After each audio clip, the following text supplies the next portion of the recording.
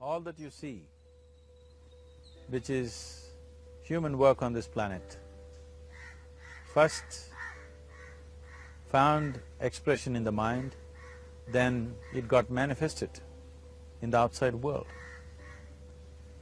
So one thing we need to understand is, the wonderful things that we have done on this planet and the horrible things that we have done on this planet, both have come from the human mind. So if we are concerned as to what we create in this world, it's extremely important that first of all we learn to create the right things in our mind, how we keep our minds. If we do not have the power to keep our minds the way we want it, what we create in the world is also going to be very accidental and haphazard. So learning to create our minds the way we want is the basis of creating the world the way we want. There is a wonderful story in the yogic lore. On a certain day, a man took a walk. He went for a long walk.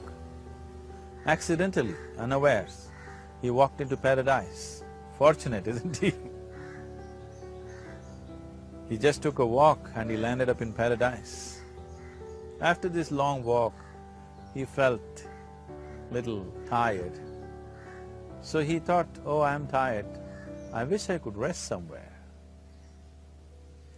He looked around, there was a nice tree, underneath which there was very cushiony grass. So it was inviting. He went and put his head down there and slept. After a few hours he woke up, well rested, and he thought, oh, I'm well rested, but I'm feeling hungry, I wish I had something to eat. And he thought about all the nice things that he ever wanted to eat in his life. And instantly, all those things appeared in front of him. You need to understand, there the service is like that. Hungry people don't ask questions. Food came and he ate. Stomach became full. Then he thought, oh, my stomach is full, I wish I had something to drink. All the nice things that he ever wanted to drink, he thought about it and all of them just appeared in front of him. Drinking people also don't ask questions, so he drank. Now with a little bit of alcohol in him, you know Charles Darwin told you, all of you are monkeys, your tail fell away. Not me, Charles Darwin told you that you were all monkeys and your tail fell away and then you became human. Yes, definitely the tail fell away, but the monkey… In yoga, we always refer to an unestablished mind as markata, which means a monkey. Why we are referring to the mind as a monkey is, what are the qualities of a monkey? One thing about a monkey is, it's unnecessary movement. And another thing about the monkey is, if I say you're monkeying somebody, what does it mean? Imitation. Monkey and imitation have become synonymous. So these two essential qualities of a monkey are very much the qualities of an unestablished mind. Unnecessary movement, you don't have to learn it from the monkey, you can teach it to the monkey. And imitation is full-time job of the mind. So when these two qualities are on, a mind is referred to as a monkey. So this monkey became active within him. He just looked around, thought, what the hell is happening here? I asked for food, food came. I asked for drink, drink came. There must be ghosts around here, and ghosts came. Oh, the ghosts have come, they're going to surround me and torture me, he thought. Immediately the ghosts surrounded him and started torturing him. Then he started screaming in pain and said, oh, they're going to kill me, and he died. Just now he said he's a fortunate being. The problem is he was sitting under a kalpa vriksha or a wishing tree. He asked for food, food came. He asked for drink, drink came. He asked for ghost, ghost came. He asked for torture, torture came. He asked for death, death happened. Now don't go looking for these kalpa vrikshas in the forest. You can barely find a tree these days. A well-established mind, a mind which is in a state of samyukti, is referred to as a kalpavriksha. If you organize your mind to a certain level of organization, it in turn organizes the whole system. Your body, your emotion, your energies, everything gets organized in that direction. Once all these four dimensions of you, your physical body, your mind, your emotion and the fundamental life energies are organized in one direction, once you are like this, anything that you wish happens without even lifting a little finger actually. It would help to assist it with activity, but even without doing any activity, you can still manifest what you want if you organize these four dimensions in one direction and keep it unwavering in that direction for a certain period of time. Right now the problem with your mind is, every moment it is changing its direction. It is like you want to travel somewhere and every 2 steps if you keep changing your direction, the question of you reaching the destination is very remote unless it happens by chance. So, organizing our minds and in turn organizing the whole system and these 4 basic dimensions of who you are right now in one direction, if you do this, you are a kalpavriksha yourself. Anything that you wish will happen. But right now, if you look at your lives, everything that you have wished for till now, if it happens, you have finished. Everything and everybody that you have desired for, if all of that lands up in your house today, could you live with that? So if you want to become empowered, it is also important that you become responsible as to what you ask for and what you don't. Right now the world's situation is just this, we are hugely empowered with technology.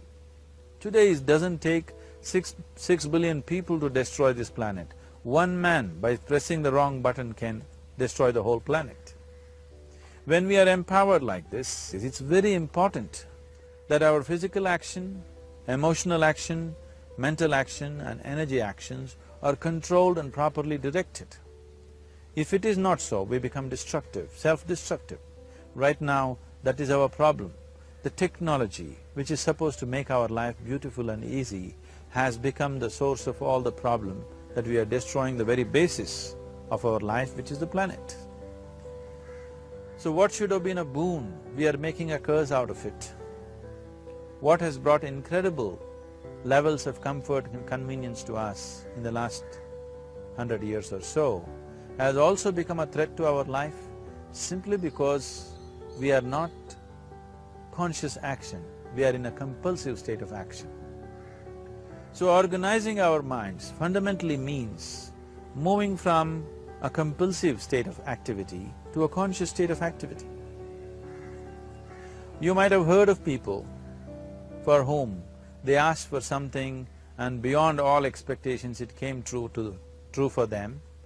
Generally this happens to people who are in faith. Now, let's say you want to build a house.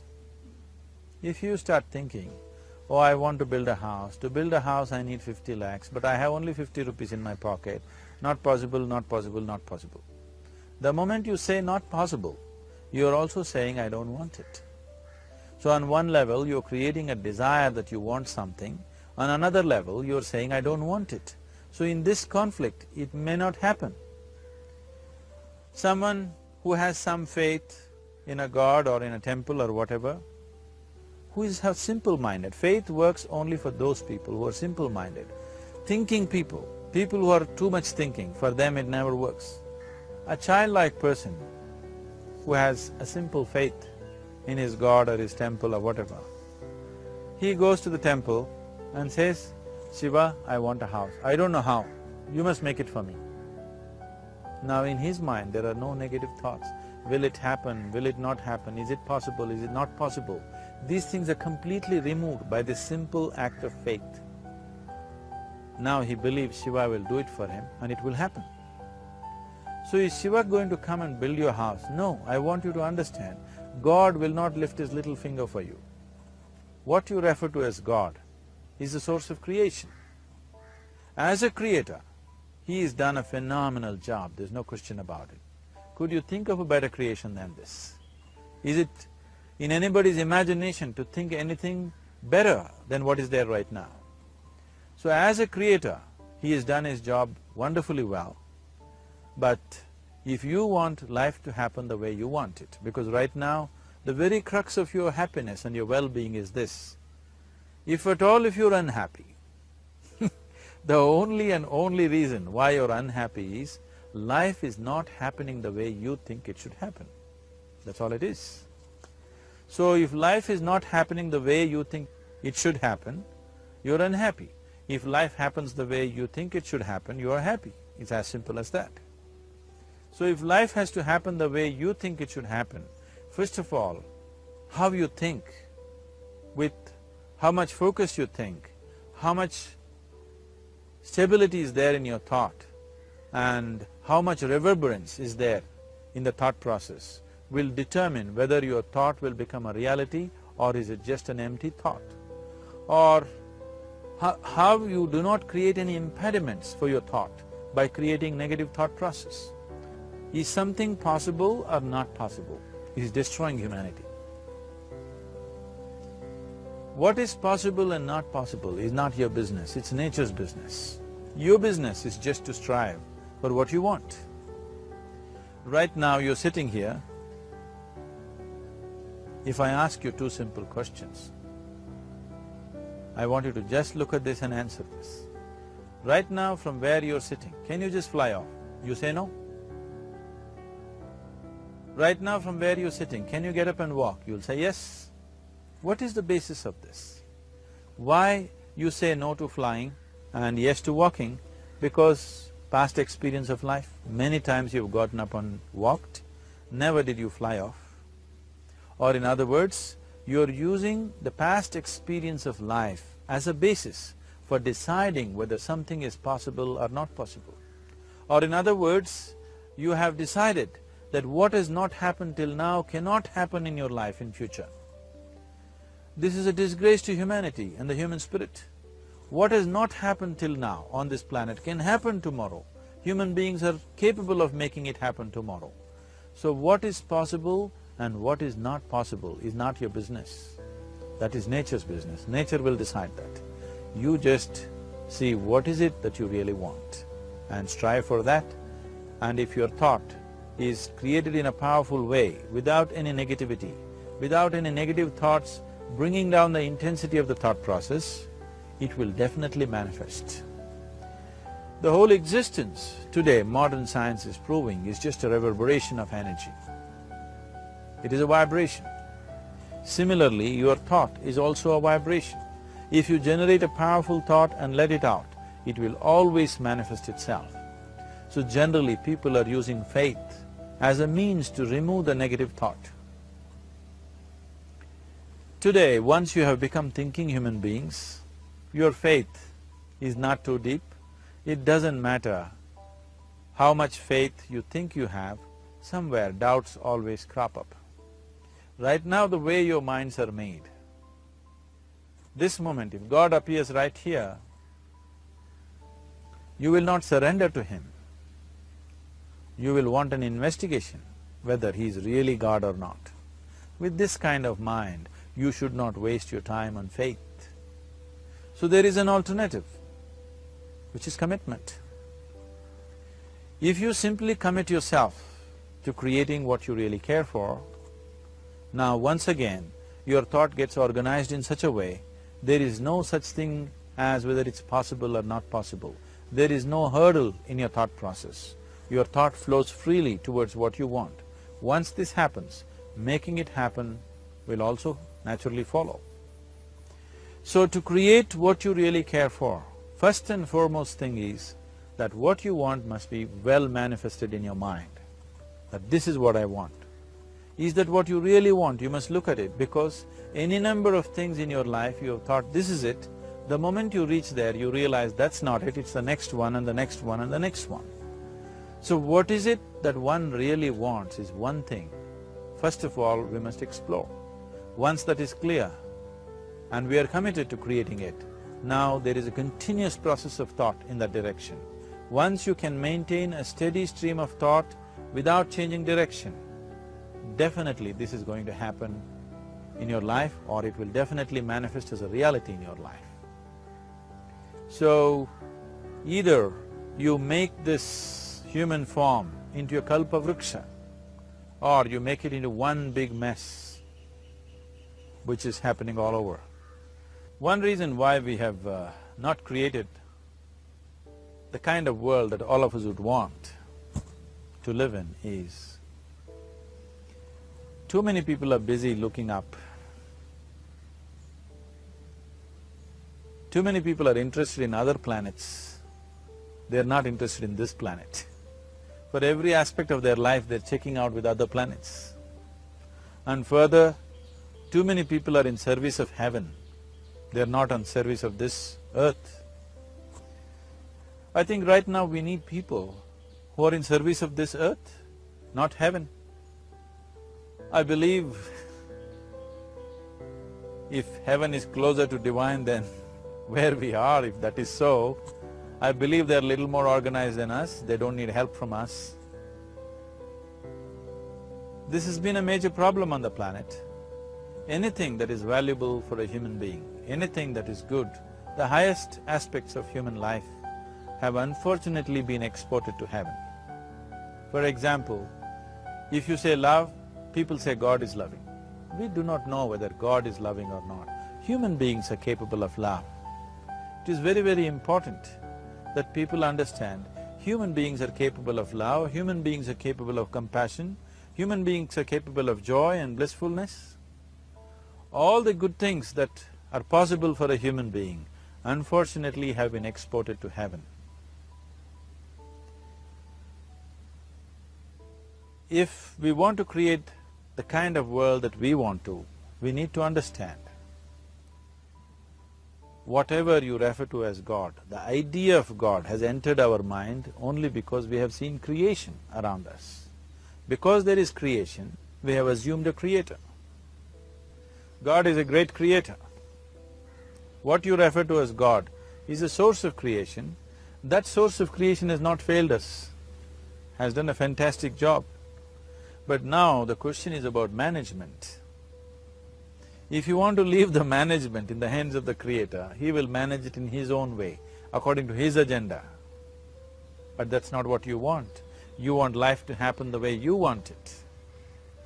Now, for example, let's say all of you here are the India soccer team for the next World Cup, and I am the coach. So these next 4 years, everything that you need to know about football is taught to you, everything that I know about football is poured into you in so many ways. Now, the time to play the match has come. You're on the field and the ball comes near your foot, but you look at me, then it's no good. You've seen those coaches sitting there and boiling, nothing happens. Because now, once you're on the field, it's your job. So this is the same thing. The Creator has done a fantastic job. Now you're here. It is for you and me to see how to manage this, how we want it, how to keep this world, how, in what condition would all of us enjoy it best is something that we have to look at. So at every stage in our life, we tend to think, this is it. If this one thing happens, everything will be fine with my life. You reach there and you realize that's not it, and you postpone it to something else and something else. This is going on. The first and foremost thing is, you must be clear what is it that you really want. If you do not know what you want, the question of creating it doesn't arise. If you look at what you really want, what every human being wants is, he wants to live joyfully, he wants to live peacefully. In terms of its relationships, he wants it to be loving and affectionate. Or in other words, all that any human being is seeking for is pleasantness within himself, pleasantness around him. If this pleasantness, if it happens in our body, we call this health and pleasure. If it happens in our mind, we call this peace and joy. If it happens in our emotion, we call this love and compassion. If it happens in our energy, we call this blissfulness and ecstasy. This is all that a human being is looking for. Whether he is going to his office to work, he wants to make money, build a career, build a family, he sits in the bar, sits in the temple, he is still looking for the same thing. Pleasantness within, pleasantness around. If this is what we want to create, I think it's time we addressed it directly and commit ourselves to creating it. So you want to create yourself as a peaceful human being, joyful human being, loving human being, a pleasant human being on all levels. And do you also want a world like this? A peaceful world, a loving world, a joyful world? No, I want greenery, I want food. When we say a joyful world, that means everything that you want has happened. So this is all that you're looking for. So all that you need to do is commit yourself to creating it, to create a peaceful, joyful and loving world, both for yourself and everybody around you. Every day in the morning, if you start your day with this simple thought in your mind, that today, wherever I go, I will create a peaceful, loving and joyful world. If you fall down 100 times in the day, what does it matter? For a committed man, there is no such thing as failure. If you fall down 100 times, 100 lessons to be learnt. If you commit yourself like this to creating what you really care for, now your mind gets organized. Once your mind gets organized, the way you think is the way you feel, your emotion will get organized. Once your thought and emotion is organized, your energies will get organized in the same direction. Once your thought, emotion and energies are organized, your very body will get organized. Once all these four are organized in one direction, your ability to create and manifest what you want is phenomenal. You are the creator in many ways. Why I am saying you are the creator is, I want you to look at the nature of your life right now. If you eat a banana, in 4 hours' time, this banana becomes a human being. There is something within you, a life-creating process, a process which builds this body. The manufacturer of this body is within. You give him a banana, he makes a human being out of that banana. Transforming a banana into a human being is not a small thing. It is a phenomena. It is just that this phenomena is happening within you unconsciously. If you could only consciously manifest this, making a banana into a human being, you are the creator. You are nothing less than that. As the theory of evolution goes, to make a monkey into a human being, it took millions of years. Over an afternoon, you can make a banana into a human being or whatever else, a piece of bread that you eat, into a human being. So, the very source of creation is functioning within you. If you organize these four dimensions of mind, emotion, body and energy in one direction, the source of creation is with you. You are the creator. What you want to create will happen to you effortlessly. Once you're organized like this, now you are not a mess. You are a kalpa vruksha. You have the power to create what you want. There are tools and technologies as to how to organize this system in such a way that instead of being a psychological mess, you can make yourself into a kalpa vruksha. This culture, these traditions, the whole technology of yoga is just about this, transforming yourself from being just a piece of creation to the creator himself. This is not in search of God, this is in search of becoming a God. This is not in search of divine, this is in search of becoming divine, because that which you call as divine, that which is the source of existence, is throbbing within you every moment of your life. Otherwise, a piece of bread cannot become a human being in the course of an afternoon. So, shifting from being just a piece of flesh and blood to becoming a creator, there is a whole science and technology for this. There are tools to make this happen. That which is the source of creation is functioning within you every moment of your life. It is just that, have you kept access to that dimension or not? Organizing the four basic elements of your life will give you that access. There are tools and technologies to do this.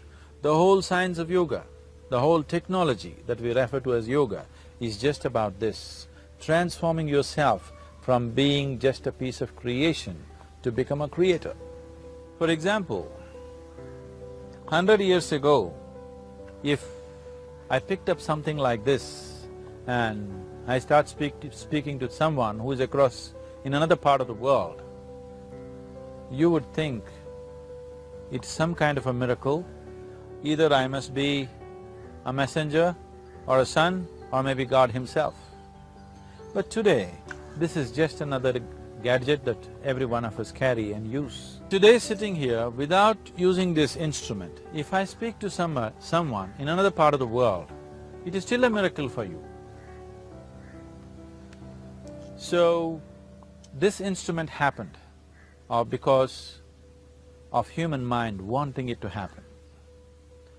100 years ago, nobody thought this was possible, but today it is just a common thing. Similarly, many things which are not in our perception yet can be brought into our perception, and our ability to create our lives can be greatly enhanced. So the first and foremost thing is to organize the mind and to organize your emotions, body and energy in that line. Once this happens, you are in touch with the fundamental life-creating process within you. Once you're in touch with it, once you're in excess of that power, you have the power to create. You have the power to create your life and your surroundings the way you want it. Because we have lost our power to create, we are making a mess out of ourselves and the world around us. If we operated as the true creator, as it is operating within us, creating this body for us, if we could create our lives with the same sense of organization and sense of purpose, this world and the human being would be in a completely different state. It is my wish and my blessing that every human being in this world should have this access to the source of creation within himself, so that he can function here as a creator, not just as a piece of creation.